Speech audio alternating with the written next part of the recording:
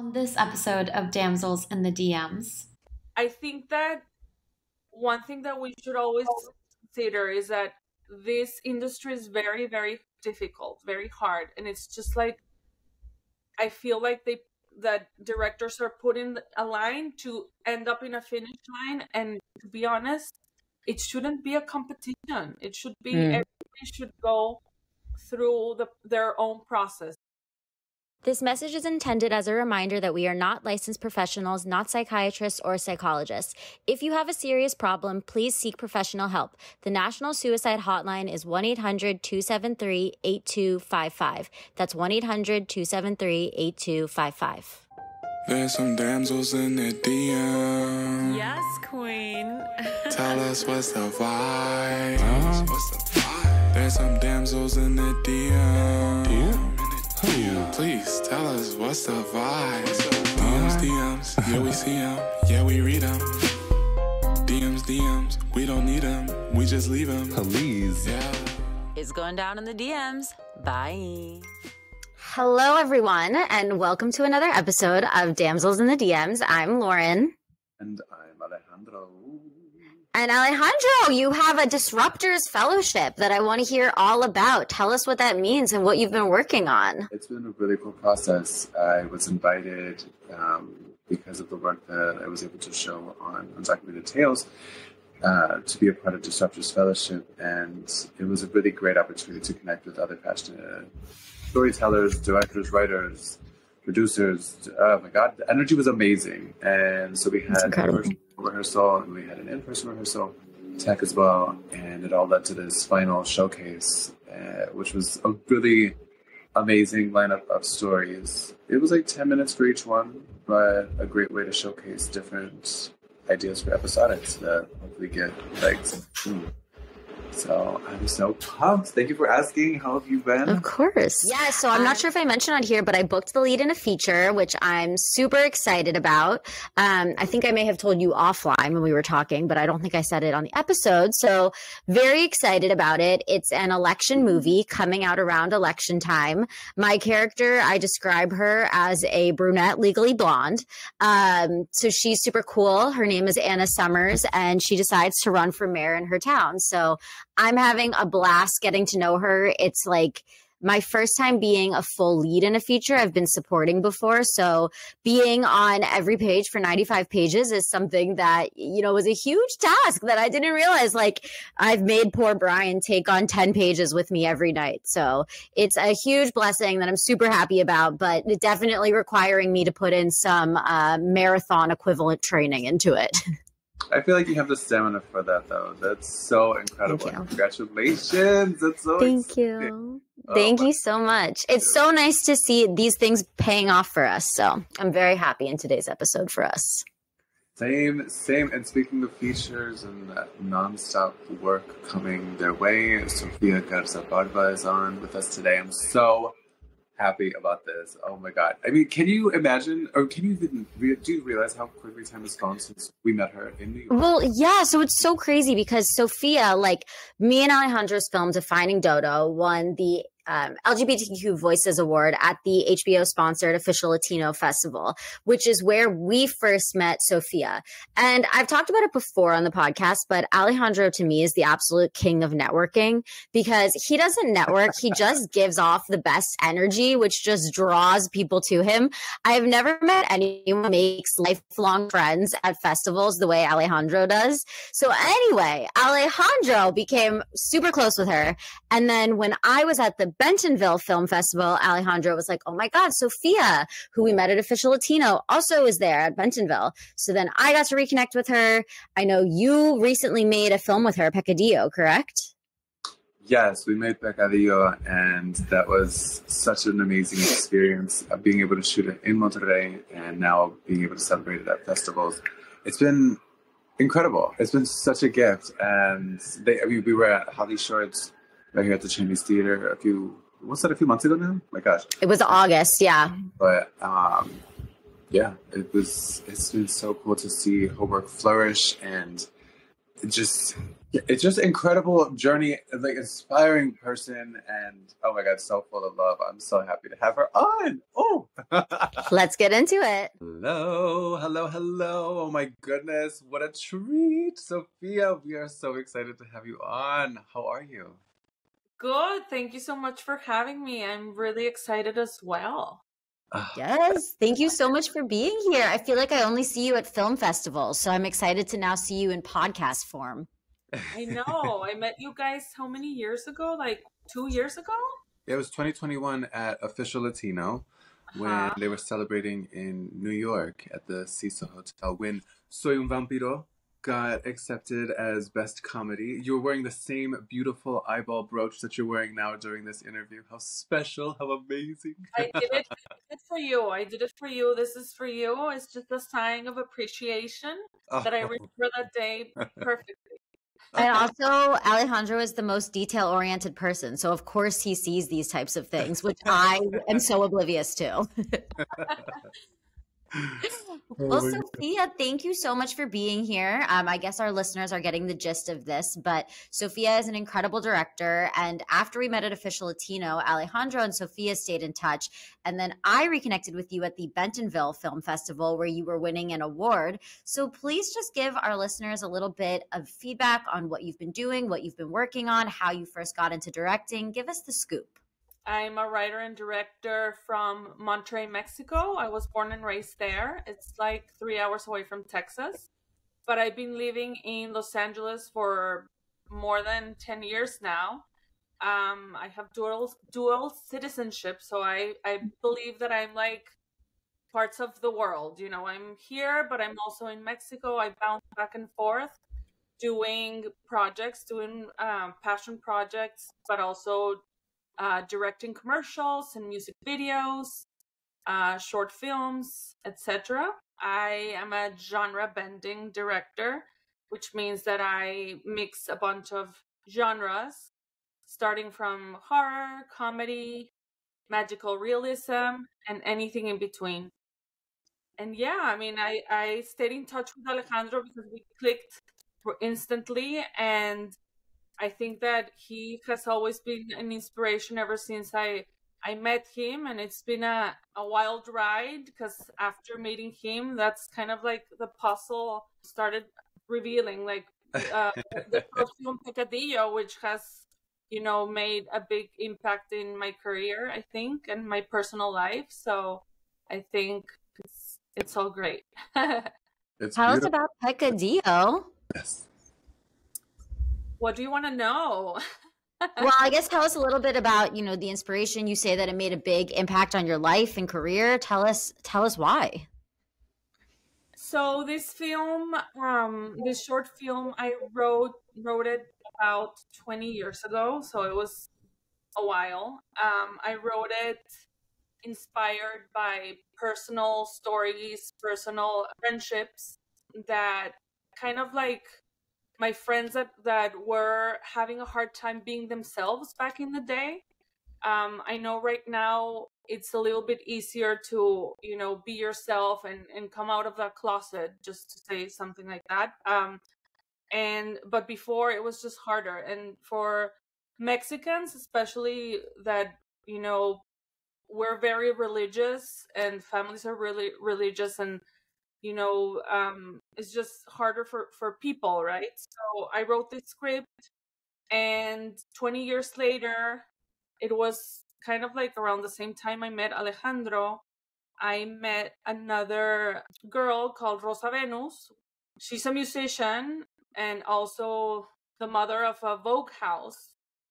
And meeting her just, you know, made me realize how incredible, you know, how open she was, and how her family, like her chosen family, were just very open and very themselves. I saw them and I was like, oh my God, I wish my friends were like that, you know, 20 years ago, being themselves. So I decided to take the script out and just decided to shoot it, you know, with the community in Mexico. So this particular project has been a tremendous ride, you know, supporting the LGBT community in my hometown, in my country, has been very rewarding, because not only we're like talking about accepting yourself and accepting others and just being yourself, but also giving opportunities to the LGBT community in front and behind the camera.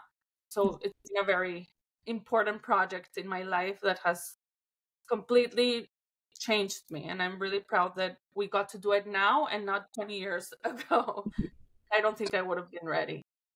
The timing of it is so magnificent, and that is something that I really admire, is your ability to support communities by not only using words, but creating opportunities to do so for everyone to be involved and to see when, and I mean, it was such an honor to be invited to support the project, but to be on set and to see how much love was really pushing everything forward, and the amount of time that we spent together. It was truly, truly incredible, and such a testament of your leadership and, I mean, mastery of writing, really. And similar to Soy un Vampiro, I'm curious, what were some of the things that helped you discover your ability to genre blend as a writer? And that's a good question. So I think that it's funny because, I mean, I started off my career directing music videos, and as you know, music videos is like the pool of where you want to explore your mind and do whatever you can, wear a ton of hats, and do everything for like little money. So starting my career there and then moving into commercials, I remember as soon as I started shooting commercials, all the clients were like, "Oh, you're a comedy director." And I'm like, I don't think I consider myself a comedy director. And then, no, she's a horror director. I'm like, okay. And then everybody wanted to tag me for something, like pigeonhole me, or just like, put a stamp. Like, Sofia does horror. She's a horror director. Sofia does fantasy. Sofia does comedy. I'm like, I'm sorry, I do a lot of genres. I bend genres. I go from being funny to being very serious. And I think it's also in my personality, because I think I do take life seriously, but I also have humor, and I feel like life is a roller coaster, and I feel like my work is a roller coaster as well. And I try to do that with my work. I don't want to just be a comedy director. I want to kind of have the viewer enjoy the ride with me and be very true to reality, which is there's full of ups and downs, happy, sad, glitter, and blood. So yeah. At Columbia, my favorite professor, Jack Lechner, shout out Jack, where we're reporting live from, he always says that somewhere along your journey, somebody will try to tell you to take the thing that's unique about you to stop doing it, because people get used to being in one way and they're used to seeing content be in a typical way. But there's something about you that's making you unique, and to never lose that. And I think for you, it is how you so effortlessly blend genre, and you take something that feels like it should be juxtaposed together, but you make it into something beautiful. Because you mentioned how you got your start in music videos and commercials, I'm curious how for you started transitioning into writing and directing, because I know a lot of our listeners are wondering, like, how can I be the next Sofia, right? They want to know, like, if I'm working in something that might feel like remedial, how do I transition that into making content that really fulfills you? Yeah, well, I think it's a great question. To be honest, I only wanted to be a music video director. That was my objective in life. I never wanted to do movies, but it was in a time where music videos were a big thing, and I grew up watching music videos at home, and that was like kind of my window to the world, because don't ask me why, but my house in Mexico, like from all my friends wanted to come to my house to after school to watch TV, because I had USA TV and people didn't have that. I don't know how my dad got it, but it was like our window to the world. And that was a time, I used to watch MTV, VH1 all the time, and the worlds just blew me away, blew my mind out. So I wanted to do music videos for the rest of my life, and I try to follow the steps of Michel Gondry, which is one of my favorite directors. I was like, oh, so he does music videos, and then he started doing commercials. I'm like, I'm gonna do commercials. And then I saw that he did films. I'm like, oh my God, I can make films too. So it was kind of like a self-discovery that I know that I've always been a good writer. I write since I was very young, and I do tell stories, but I always thought that telling stories was going to just be through music videos. But then I realized that music videos, I wasn't going to make a living out of it. So I decided to do commercials, and then, I still do commercials and music videos once in a while.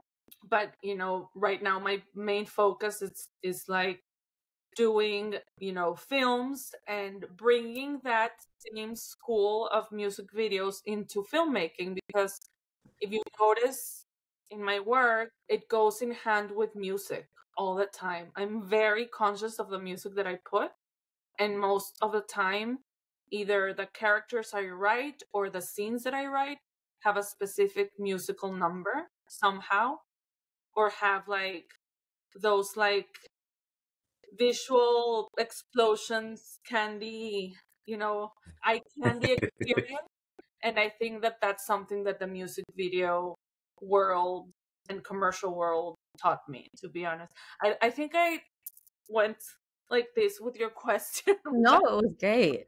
But I think you do like that. This, and by this I mean, for listeners who can't see it, like a squiggling sort of line. It's almost like you maneuvered that way when people trying to put you in boxes where you're like, oh, you write this or you do that, da, da, da. And it's almost like your immediate impulse was just like, no, well, I can do this too and that too. And Yeah, the immediate impulse, even in answering questions, I always go like this. It's perfect. But I love that my brain is just like an explosion of things. It's like I see a word flying and I want to say it, but I don't say it, and then it flies again. I'm like, okay, I'm going to say it, but that word is going to take me another direction. It's like a and that's how you know you're a director. Yeah. But I mean, being so attentive to so many possibilities of how to answer a question or how to execute a story, I mean, that has to be a driving force as far as how you've been able to get so much recognition across international and domestic festivals like Cannes, LA Shorts, Holly Shorts, Guanajuato International Film Festival, CineQuest. I mean, my goodness, the list goes on. So what can you tell us about the successful gains that you've experienced through these opportunities to showcase your work? Well, I mean, I think I've been very grateful and thankful for the process. I think that before I jump into that answer, I'm just gonna say something. You see, a word flew. I think that one thing that we should always consider is that this industry is very, very difficult, very hard, and it's just like I feel like that directors are put in a line to end up in a finish line, and to be honest, it shouldn't be a competition. It should be everybody should go through their own process. I feel like my process has been slower in some things and quicker in others. I might have had a quick start in Mexico with music videos and this and that because, when I started music videos in Mexico, there were not a lot of female directors. I was one of the two directors that were chosen to do music videos for big bands. Mm-hmm. So there was my quick start, right? Right now I feel like I'm slower, but I think that having these opportunities to be in festivals like Cannes, Tribeca, and Sitges and things like that, it's like a baby step that opens a big door, a big opportunity. Even if, like, yes, I made it to Tribeca, but not with a short film. I had like a micro short film under the section of Nespresso Talents, But in Nespresso Talents, I submitted, 2 short films in 2 separate years, and I got in, and I was one of the 3 USA chosen for Nespresso Talents, which is great because it gives you an opportunity to step up your game and go to Tribeca. Okay. And then, with Cannes, I had an opportunity to show my short over there. And it's just like a matter of taking those opportunities and embracing them, right? I think that I'm happy and proud of where I'm at, but I still want to keep going. Oh yeah. Were you in the American Pavilion at Cannes, or where did you show your film? No, so in Cannes it was in the short film corner. So that was my first short film that I did was 6 years ago. My first short film was 6 years ago, and I had a short film there, and you could project it in one of the, not the pavilion, but a theater, but it was in the short film corner. I can't believe I missed you, because I saw you at Bentonville, then I saw you again at Holly Shorts, but I missed you at Cannes. Oh, yeah. Well, Cannes, I didn't go this year. I went years ago, so that was like a while ago. I see. Okay. Which, brings me to the question that I feel everyone is wondering. Where's the feature, Sofia? When will we be seeing the feature? I'm writing it now. No. I already have a feature written, but I think that one, it might not be my first one because it's like very complex, and I feel like it might need a little bit more massaging and crafting to get there. But I feel like, yeah, I've been hyped up after Pecadillo, after all this. I'm like, oh my God, I need to shoot a feature now. So to answer that question, I hope pretty soon. I'm in the works of, just doing something. Yeah. What have been some challenges that you've faced, and how have you persevered through those? Challenges. I think some of my challenges in general in this industry has been being Latina. That's a challenge. I mean, I'm just stating a fact. Yeah. Being Latina, being female is just, I feel like any underrepresented community is going to have to work harder for a spot. And even that, also adding to the picture that I'm not just a common director. I don't just tell stories like from A to B. I go from A to a weird situation in the middle to B, like it's not a common way of storytelling, and not every person, not every film festival, not every production company or studio might understand this. But one thing in my advantage is that now it's kind of like they're turning their eyes to see all these directors that have been genre bending for a while, because now, as you can tell, a bunch of series are incorporating this genre bending thing going on, right? So, but it's been my challenge. I think that being sticking to my guns and being Latina has been a challenge, but overcoming it means just keep going. At the end of the day, I think that the people who resonate with your work is gonna see it and take something out of it, and and I think that that's a way to go. Just keep going. And with your unique style that you talk about, like, how did you get the confidence to take a risk and make the film? Yeah. Which one, Pecadillo? Well, any of your films, because I do think that your style of filmmaking is, you don't follow the mold. You create your mold. And that takes a lot of courage. So I'm curious, like, how did you decide that you could do this? And how did you decide to make your own style? I mean, I think that I just love taking risks. and I feel like I make the work that I wish I could see, or I tell the stories that I wish I could hear. Don't get me wrong, I mean, there's so many movies out there that I would never be able to do because that's not my style, but they're beautiful. And sometimes I see a beautiful movie and I'm like, I wonder how I would have shot that, that script. And I start thinking, and it's a totally different world that I painted. Mhm. So I feel it's just, taking the risk and doing what you feel is right and what makes you feel alive. And I feel like, fantasy and surreal imagery and all that makes me feel alive. So I just want to, put it in picture and story and share it with the world. I love it. And it's such a beautiful example of really persevering through challenges is when you described wearing that which kind of makes us outsiders as badges of honor. I feel like those are really good ways to allow one's style to sparkle. But as you mentioned, you have a very glittering, well, as we know, you have a very glittering personality and storytelling style. But how else do you get your style to sparkle? How do I get my style to sparkle?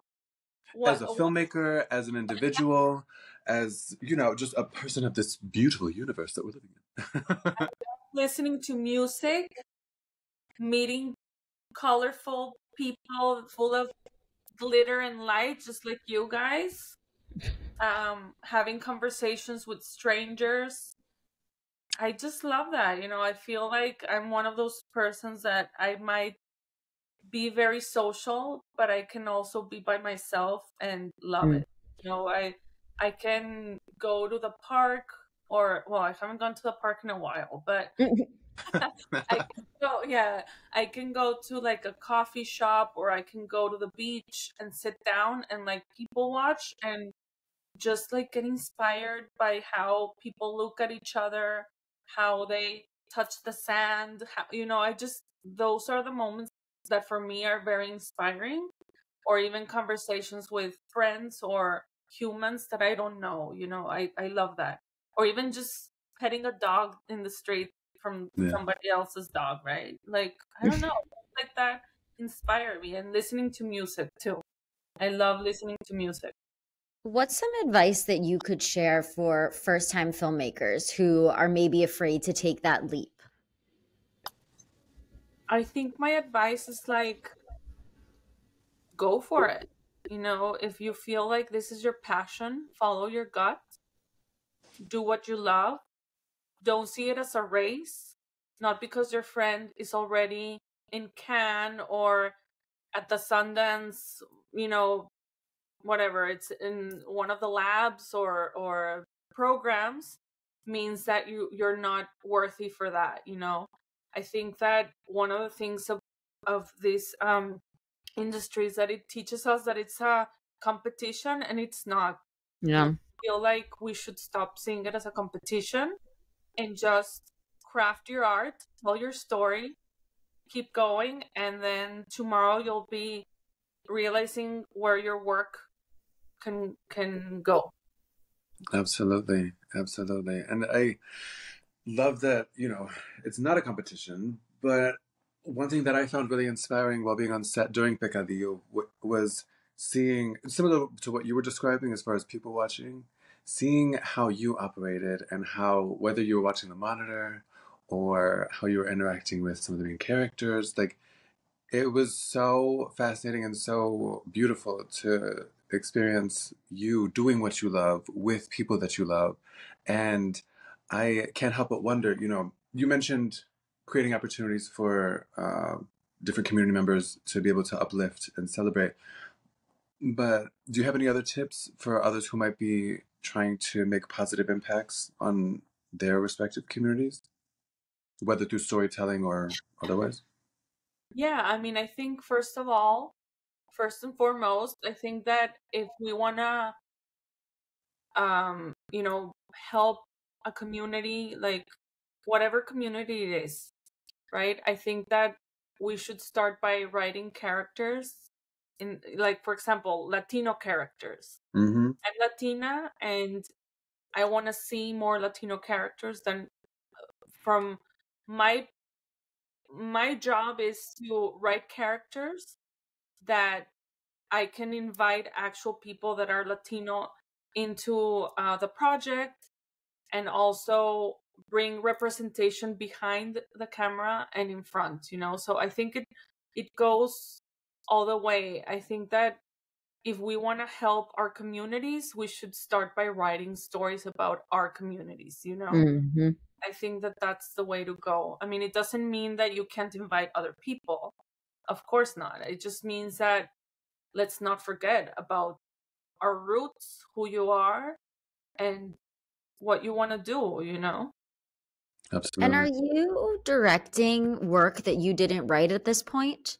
Or are you only directing work that you've written for narrative?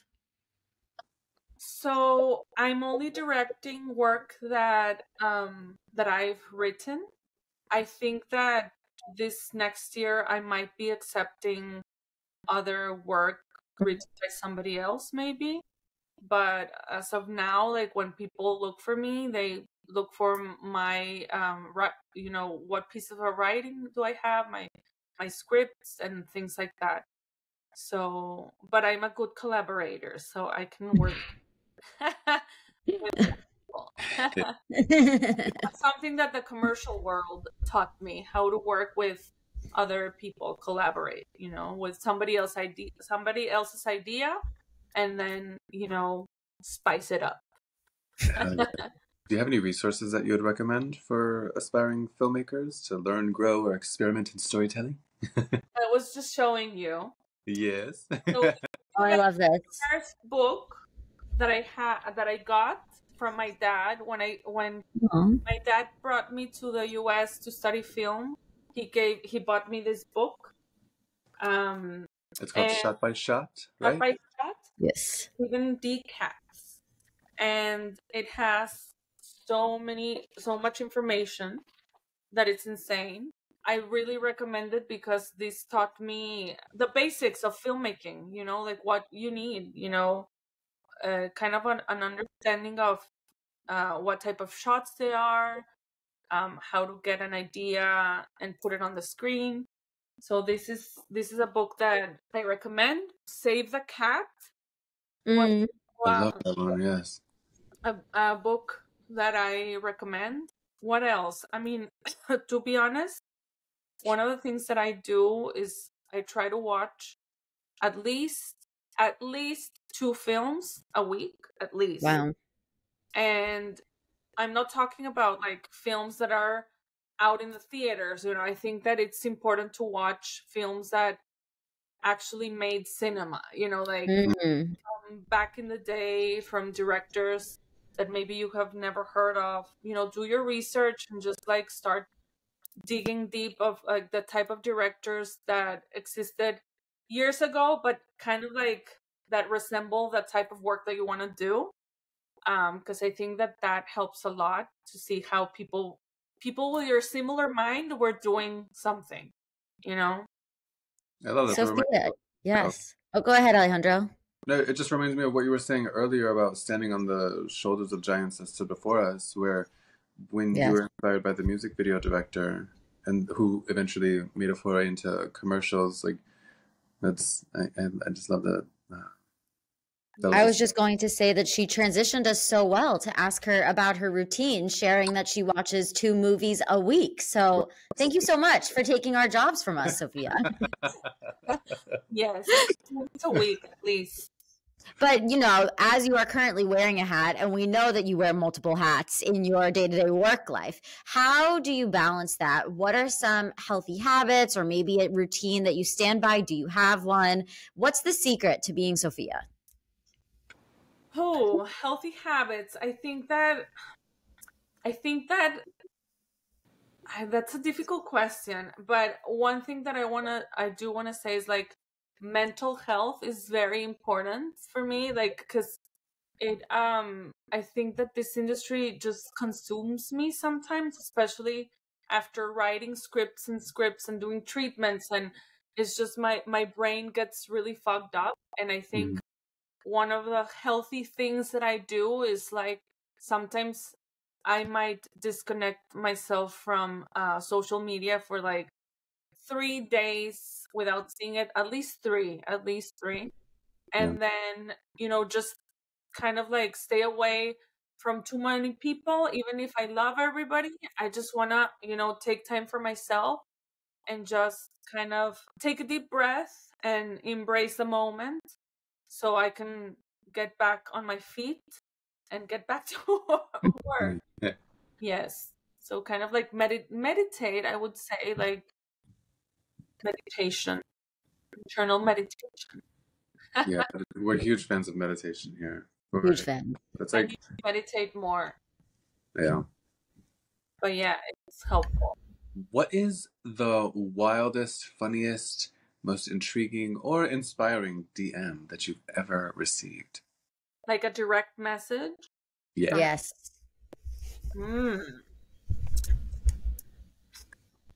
Most like funny or like beautiful or what? It could be anything, like something that's memorable to you. Yeah. I mean, I think that lately I've been getting messages from strangers who watched Pecadillo, and that has brought me to tears in a good way. I get very emotional. I'm a very emotional person, which is good and bad. So, yeah, I mean, not too long ago, I just got a really beautiful message from somebody that watched the film and just saying how all the, I wasn't able to attend the festival, but I heard that everybody was like crying, but then laughing, and then so it was just very beautiful to hear that people were reacting to it. And for a stranger to take the time to write you a to search for you, and then write you a direct message, for me, that's like, oh my God, wow, that's what I do when somebody like targets my heart and makes me feel something, So I think that those are the messages that I feel are very beautiful and inspiring. Sophia, what's your astrological sign? Aries. Aries. Okay. You were talking about emotion. I was going to guess Cancer. No, I'm an Aries. That's a great one. I love that for you. I'm a spacey person. No, just a fiery spirit and a passionate soul. Ooh, that should be her tagline. All right. Yeah. Okay, Sophia. Well, our DM of the week asks, how do you envision your career blossoming in 10 years? How do I envision my career blossoming in 10 years? Let's see. I see myself surrounded by other filmmakers, new generations, collaborating with new generations, and I also see myself making feature films that help people around the world and that make people feel alive. That's so beautiful. Yeah, I think that's how I envision it. I love that. Thank you. Well, please take a moment to share with our listeners how we can stay updated on your work, how we can stay up on Espina Blanca Productions, everything and anything that we can use to stay updated on your work, please. So yeah, you can follow me on Instagram. My Instagram is Sofi Lala, like my necklace, SOFILALA, like La La Land. You can follow me there. My Twitter is the same, Sofi Lala. And what else? My website is sofiagarzabarba.com, and you can find me there. Yeah, follow me, send me a message. I'm pretty good at replying. I'm a nice person. Unless you're not nice to me, then I will block you. And you're so reasonable. supportive. You show up as it's like to everything. I see you everywhere all the time, and you are just so supportive and kind, and you are just a true gift to this universe and a sparkling gem of this beautiful thing we call life. My goodness. You too, Alejandro. I'm so happy. You more. Yes, you're the best. And you too, Lauren. I'm really happy that I got to meet you. Yes. You guys are always doing so much, and it's an honor to be here in your podcast. Thank you so much for being here. All right, everybody. Well, thank you so much for tuning in to another episode of Damsels in the DMs. Our DMs are just like constantly at the edge of their seats waiting for you. waiting all the time. Oh my God. I don't know why I'm waiting, wishing, wanting. This happens, but my goodness, it gives me a kick of joy. Just like how you give us kicks of joy when we know that you're listening, you're responding to our inquiries, you're sending us your own inquiries, sending us your reviews, your rates, not rates, but ratings. We want good ratings because this podcast. Because we want to keep bringing in more episodes. That's it. Well, I mean, bringing in more episodes, highlighting amazing voices and spectacular talent. So, without further ado, thank you so much for tuning in to another episode of Damsels in the DMs. Until next time, it's going down in the DMs. Bye. DMs, we don't need them. We just leave them. Please. Yeah. It's going down in the DMs. Bye.